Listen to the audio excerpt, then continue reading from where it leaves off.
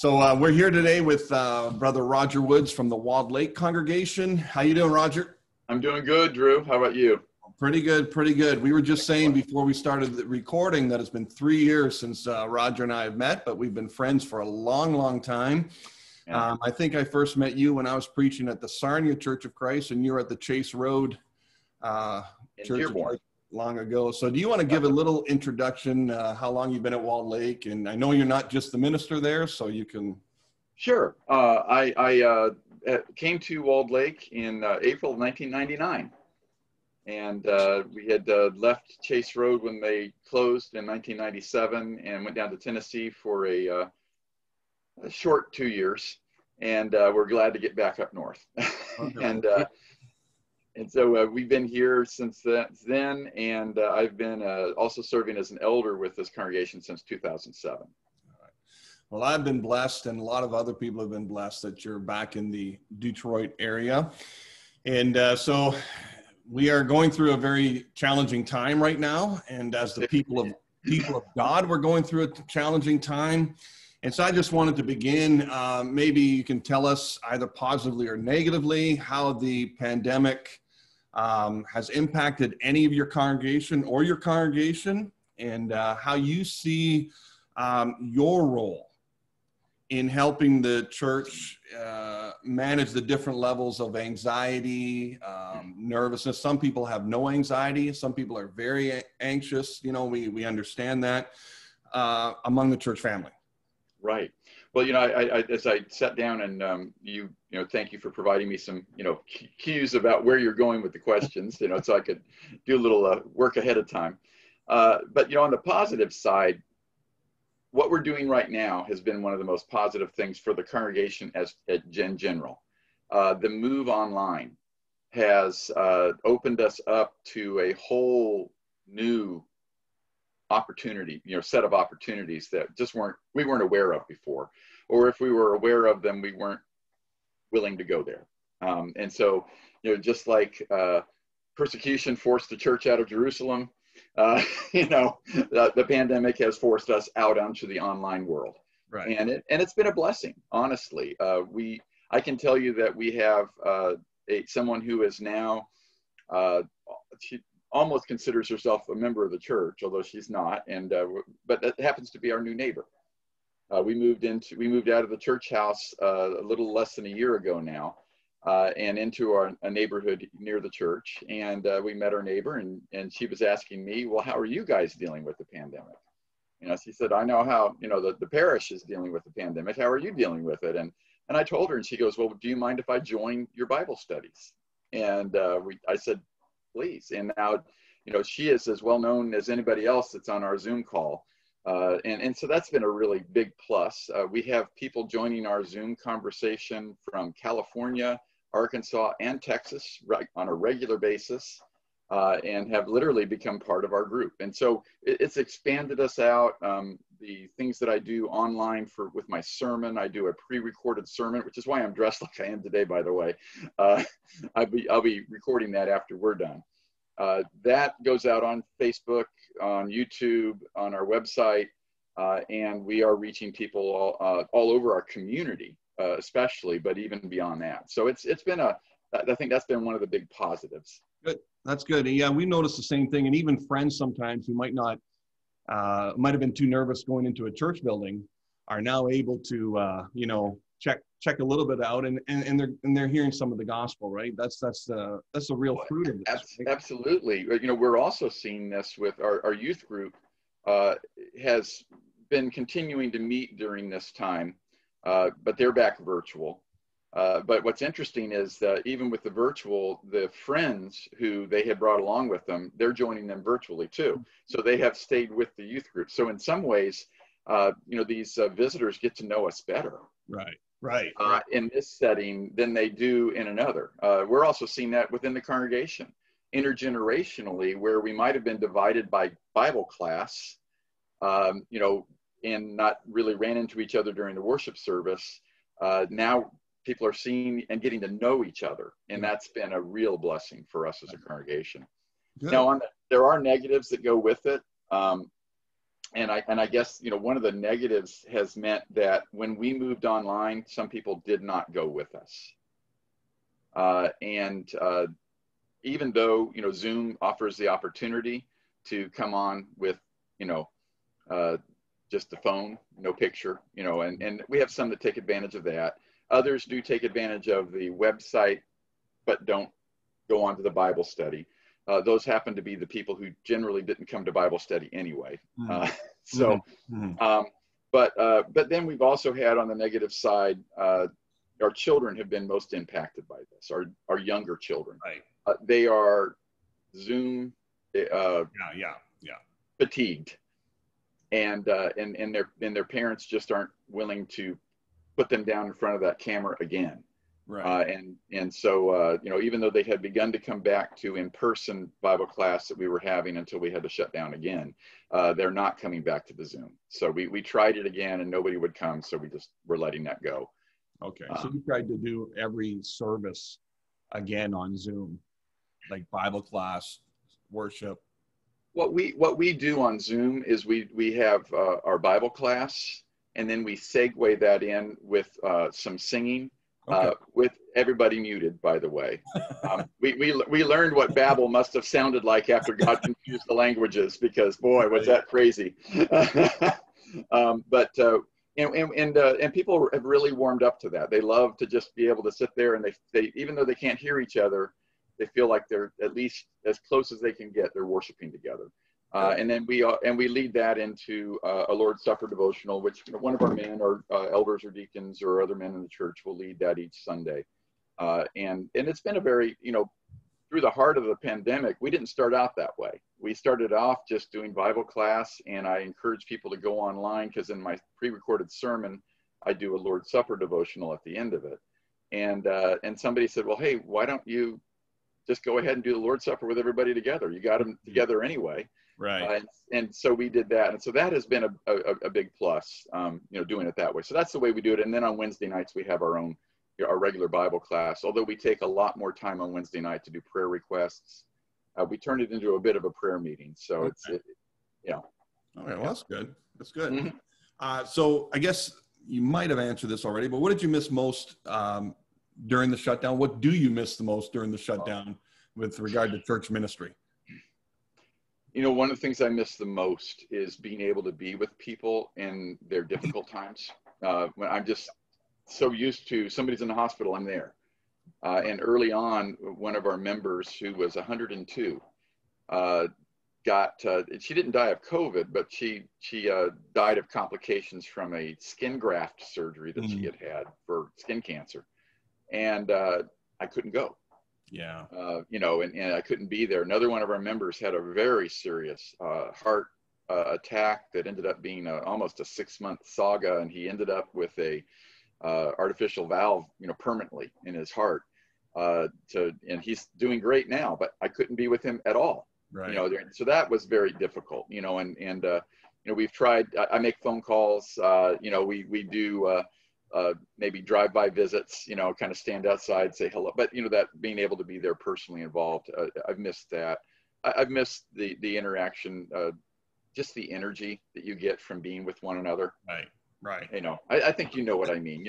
It's we preachers don't like to admit it, but we have a little bit of the showboat in us, and I try to keep that tamed. But there's a plus to that too, because it energizes me to be in front of the church and worshiping with them and preaching, and I miss that.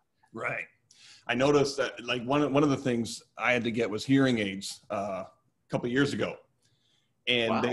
There's a function on them that it can be party mode. And one Sunday I sit at the front, and one Sunday I turned on the party mode, and the singing just sounded. I hadn't heard sing because I hadn't had good hearing for over 12 years. I hadn't heard singing like that. It was amazing to hear that singing. So that's one of the things. And I know you love music and you love the singing and everything. So that's a challenge, isn't it? Well, and that's one of the other things that I have lost is, I sing in a community chorus as well. Mm-hmm. And that is gone, so that has been one aspect of my personal spiritual life, because I can sing here and by the way, on my online pre-recorded sermons, I had been doing those, and one of our widows, I was talking with her one day on the phone visiting, and she said, you know, Roger, I'm enjoying the sermon, but you're a singer. Why don't you sing a couple of songs? You know, we can sing along at home. And so I started doing that, you know, and it's, but, you know, I do miss that. And I miss singing with the church. I mean, there's the difference, you know, on Zoom. Yeah, I'm singing with the church, but I can't hear them. Right. And that is a special part of worship. Yeah. Sometimes favorite part of worship is being able to hear others, right? Amen. You know, and that's important. Preachers, oftentimes, we don't get to hear others as often. But singing is one of the ways we do. And so that's so what was a way, and I've experienced this through the pandemic. What was a way that God showed up that might have surprised you? Maybe it was through the virtual means of getting together or whatever it might be. But what is one of the ways that God showed up that might have surprised you during the shutdown that positively blessed you or the congregation? That's a good question.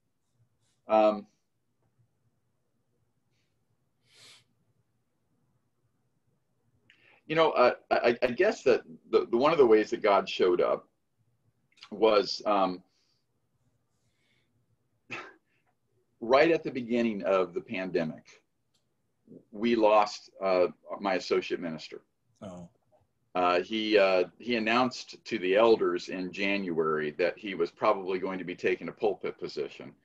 And we didn't make that, that wasn't, you know, planned to happen until March.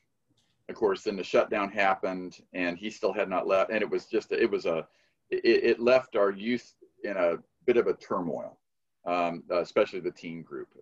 And we had a young couple that are, you know, not fresh out of Harding, but not long out of Harding, and working up here in the area. And they just stepped in and seamlessly grabbed a hold of the teens. And they're not doing as much as he did because they can't, they both work. But they kept that weekly midweek, I guess it's on Tuesday nights, where the teens got together. They've kept that going.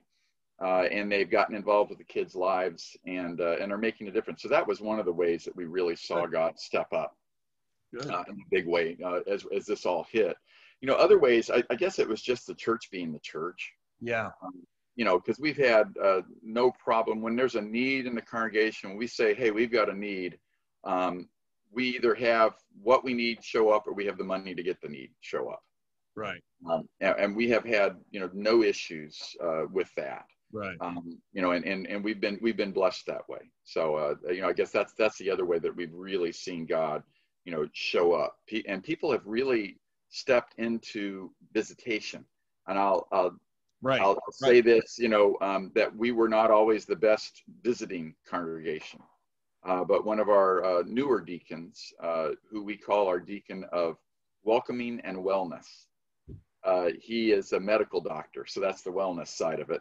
But he really felt we needed to do something more on our greeting ministry, and that greeting ministry, because we're shut down in person, has taken on the responsibility to go out and be, you know, visiting with one another virtually. Yep. And a couple of our widows, they're just going out, you know. If people are willing to have a visit, they'll come out and stand on their porch and visit with them. So that's been a really exciting to see that happen.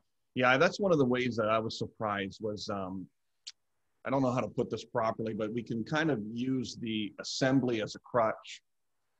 Yes. And the connectedness, the seeking connection, right, came alive. And in some ways, we acted like the body of Christ that we hadn't acted before. Yes. Instead of waiting from Sunday to Sunday to meet, we made connections. That's great. I wanted to put one more out there. Yeah, go ahead. This is, you know, I want to say that God showed up, but I wasn't surprised. Okay. Yeah. True. But I'm also very grateful for this. Right. Because at least here in the States, as you know, we have some particular political issues going on right now, still, and And at Walled Lake, even with the masking issues and things like that, although we have, I'll admit, we have a few families that have said, when we don't have to wear our mask, we'll be back. But they haven't been nasty about it. And no one has, just gotten in our faces and yelled at us. It's been a very peaceful spirit. I wasn't surprised. That's Walled Lake. But I was grateful because I looked around and I saw what's going on in other places, and I'm going, oh, thank you, Lord. Yeah, that's right. That leads to the next question, and I'm glad I gave this. I know it's been on your heart for a number of years. You're one of the leaders about racial harmony in Churches of Christ, but beyond Churches of Christ as well. We want to see racial harmony in society, and as white people, we want to be careful how we say racial harmony. We don't mean that to be, we want you to act the way we want you to act. We want to really seek out justice more than harmony. And I think that's heavy on your heart. And so during the pandemic, as you're well aware, and our world is aware, regular life went on, and we saw the Breonna Taylor case, Yes. Aubrey case, but I mean, we actually saw the George Floyd, which is horrific. It was horrifying. And so that's still going on. And from my standpoint, who's been very untouched by the difficulties that so many of our Christian family and so much of our human family has had to face, I couldn't help but feel speechless. And I thought, obeying James, be quick to hear. I thought that was that was time for white Christians to be quick to hear. It didn't take very long for some people to put the focus on whether or not George Floyd deserved it even. And that was disgusting. Yes. It was disgusting. And so how did you feel? I know it's heavy on your heart. It's heavy on your heart about the Detroit area. And how did you feel the pandemic impacted us in our response? And how did you feel about listening to brothers like Rigel Dawson and so on as they handled it? So go ahead. James Snow and I started the United in Christ 16, 17 years ago now. And one of the things, I was not surprised by some of the things that came out of particularly white churches and white Christians' mouths during this. And that's because, we have struggled against that headwind for 16 years. There have been, churches who will make a good, statement about unity, but then they won't join in anything. And so it's always been difficult. We're seeing progress, and we're hopeful, but this pandemic definitely put a dent in our efforts that we do as a collective group. We had to cancel our summer biannual summer gathering, mega worship, and that was a disappointment. We have honestly struggled to get any traction since then, and I think we've kind of come to the point where we're letting that lay fallow for a little bit. But we're getting ready to pick it back up again. And James and I are in discussions on how the best way to go forward with that. But I know just as a local church leader in a predominantly white church, suburban white church, whose members are predominantly Republican. And it has been, I'm going to use the term frustrating, because it's been difficult to have the conversation. And one of our church leaders, a deacon, is African American. And we are blessed to have him, because he has been able to say some things to step people back and think about what they're saying. And I've been very, thankful, and I have expressed that to him several times, that I'm so grateful that he's here. Because our members just have not been exposed. They have not had that experience. So yeah, it's been difficult. I have maintained my presence on Facebook, although it has been torture. But I do it because I feel like I have a voice to put out there, and I'm trying to talk with people. You know, you asked me to have a little bit of a devotional at the end, and I'll kind of, in that I'll try to, you know, kind of reveal more of my approach has been through this. But, you know, just getting people to think and to talk and to put yourselves in somebody else's shoes. Yeah. It has been difficult. But I have not, you know, I have not stood up in the pulpit and raged about it. I feel like that just shuts people down. Right. But you know, I have encouraged people, and it's not like there's a bunch of raging racists here in Walled Lake. There's not. And you know, that particular individual I talked about, that family, well respected here in the congregation. You know, and we reach out to others in our community. You know, they welcome them. They, you know, take care of them if there's a need, just as they would anybody else. Right. But when it comes to the politics and how that affects their spiritual outlook, like a lot of people, you know, we're unaware. Right. And as a result, you know, and particularly in America, you know, might as well talk about the, you know, elephant in the middle of the room. Joke implied. You know, we've got a big divide in the United States right now politically, and our current outgoing president, even though he doesn't want to admit that, is, you know, continuing to stir this issue up, and it really makes it difficult in a church setting. And that's why, another reason why, one of the things I wasn't surprised about the peacefulness at Walled Lake, but I'm very grateful for it, because we have some people who could, you know, if they did not put Christ first, could have caused some problems, because they are very much on the Republican side of the political spectrum. But they understand what's first, and I'm grateful for that. But yeah, as far as the racism is concerned in our society, I've been burdened by it. I continue to preach. I was very touched by Don McLaughlin's book, Love First. Yeah. So much so that back in 2018, I spent the whole year preaching through not only, you know, some parts of that book, but other scriptures that really, you know, lead with that. And that was seed well sown, because I've been able to reflect back on that, and I think it's kept us in a more peaceful setting. But I believe that's, you know, where we go. You said it, listening. You know, just be willing to listen, right, and understand, and that makes all the difference in the world. Right. I appreciate that. We're going to make sure you have time for your devotional. So I just wanted to ask this question.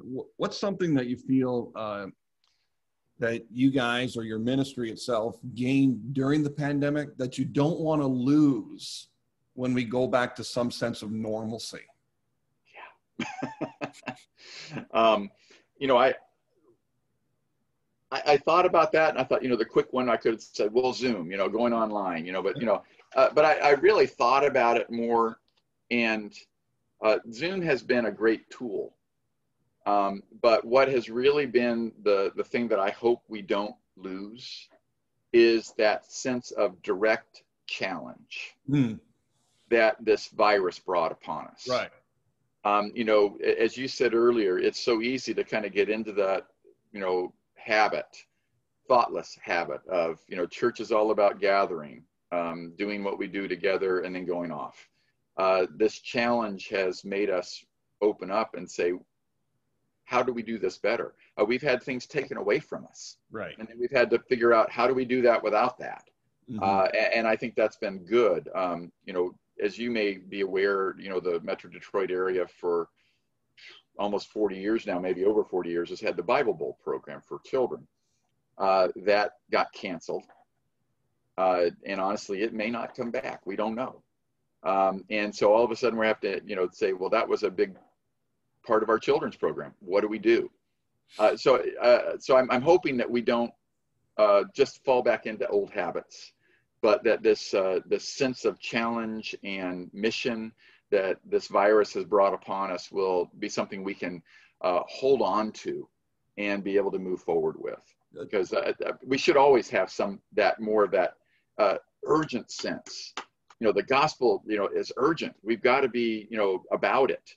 And we lose that urgency when we allow ourselves to be lulled into the habit of weekly gatherings and, and doing a minimum in it. And so I'm glad that came, and I hope we don't lose that.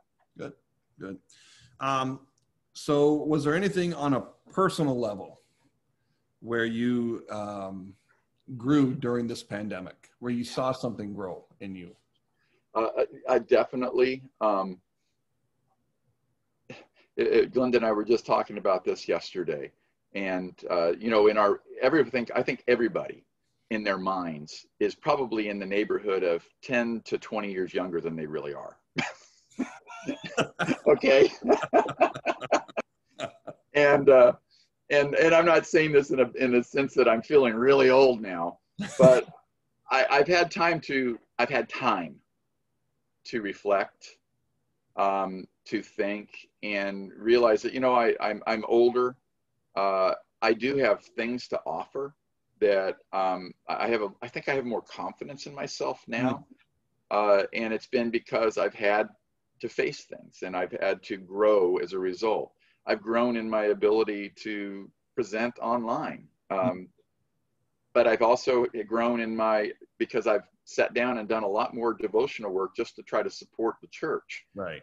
And put that online, or put that on bulletin articles and things like that. So I feel like that has been, that for me personally, on my ministry level, where I have really grown. But even on that personal level, having the time to just slow down, right. And think. And I have reconnected with some people in my life who have been very influential spiritually, because I stopped and I thought, wait a minute, I haven't told that person how much they meant to me. I haven't even talked to that person in a long time. And, and as a result of that, I know I have, definitely been blessed by them.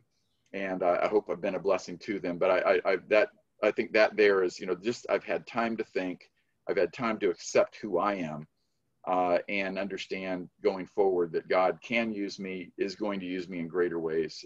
So there you go. That's Thank you, brother. So I asked you if you had a passage that was meaningful to you or your congregation, and if you could bless us with a 5-minute devotional, but don't worry, we got about 7 minutes. So. Oh, you can edit it out anyway. No, I'm just kidding. Isn't that what they always say? So anyway, the passage that has been really meaningful for me, and it's always been meaningful to me. I love to sing, and one of my early practices was to put scripture to a tune. And so, one of the passages that's always meant a lot to me, and that I was one of the first ones I put to a tune back probably, I know where I was when I did it. I was in Germany, would have been probably 1985, 84, 85, as I was a mission intern in Heidelberg. And it is Colossians, the 3rd chapter, verse 12. And it goes like this. Put on then as God's chosen ones, holy and beloved, compassion, kindness, gentleness, meekness, and patience, forbearing one another, and if one has a complaint against another, forgiving one another as the Lord's forgiven you, so you also must forgive. And that's how I memorize scripture. And but when you look at the rest of that passage, I think, it really hits you, especially verse 14 and following. Above all these, put on love, which binds everything together in perfect harmony. And let the peace of Christ rule in your hearts, to which you were called in the one body. And be thankful. Let the word of Christ dwell in you richly. Teach and admonish one another in all wisdom, and sing psalms and hymns and spiritual songs with thankfulness in your hearts to God. Whatever you do in word or deed, do everything in the name of the Lord Jesus, giving thanks to God the Father through him. This whole emphasis that Paul puts here on being patient, being kind, forbearing. That's out of the Revised Standard Version. Forbearing one another. Putting up with one another. That's how my quick translation of forbearance is put up with. These are all skills that we as members of the body of Christ need. And when we allow these things to, be shown, it shows that, verse 15, the peace of Christ is in us. These are evidences that Christ's peace is truly at residence in our lives. And so for me, this passage has been one that I have been able to bring up time and time again, not only to myself, as a reminder to be patient, to be loving, to be forgiving, because, this has been a difficult time. And I know I have, in my moments of frustration, lost, that discipline and said some things I probably shouldn't have. And to be able to receive forgiveness and then give that forgiveness to others who also are dealing with the same things. I think this has been for me my center passage throughout this pandemic. And it's helped me understand within the body of Christ in particular, how I need to be messaging to the church, and letting them, reminding them to be patient with one another. But then, of course, always, I never let people off the hook. I said that, just because he writes this to the church doesn't mean that we can't practice it outside the church. Mm-hmm. We must practice it outside the church. And we need to practice it. And especially that last verse, and whatever you do in word or deed, do everything in the name of Jesus. Whether it's Facebook, whether it's Instagram, whether it's, whatever it is, do it in the name of the Lord Jesus. If you can't do your politics in a Christ-like way, there's a problem. Right. If you can't express your frustration over the mask situation in a Christ-like way, there's a problem. And so I just keep, reminding myself to go back to here, think about these things. And I think that has been, for me, what has been the most helpful. And I hope for your folks too. I know you have your own issues in Canada. Right. And we are in the same, geographical region, obviously.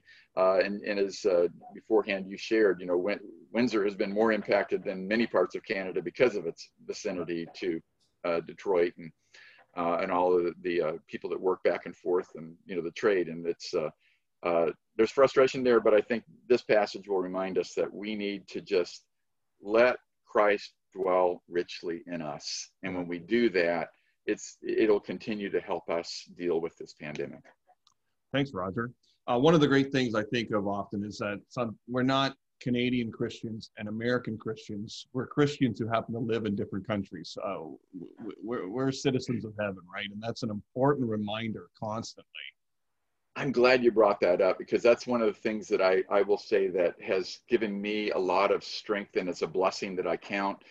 My dad was a career naval officer. So I have lived all over the United States, from coast to coast to island. We were stationed in Hawaii for 5 years. Since that time, I was blessed to live in Germany for 2 years. I've traveled to Kenya, to Panama. I've lived under other systems of government. Right. And for me, the kingdom of heaven is truly much greater than whatever my local political system is, and that is a blessing. Yeah. It's been helpful for me. So I thank you for agreeing to be on today. Thank you for blessing us. I want to leave you with the Apostle Paul's final words. I love this verse that he closed in 2 Corinthians chapter 13 and verse 14. I just love the way he ended this book when he said, "The grace of the Lord Jesus Christ and the love of God and the fellowship of the Holy Spirit be with you." And so God bless you, Roger. Thank you for blessing us today. And blessings on the remainder of your ministry, and get us through this pandemic, right? Amen. Amen. God be with you till we meet again. And if it's not on this side of the veil, it will be on the next one. And it's going to be a happy reunion.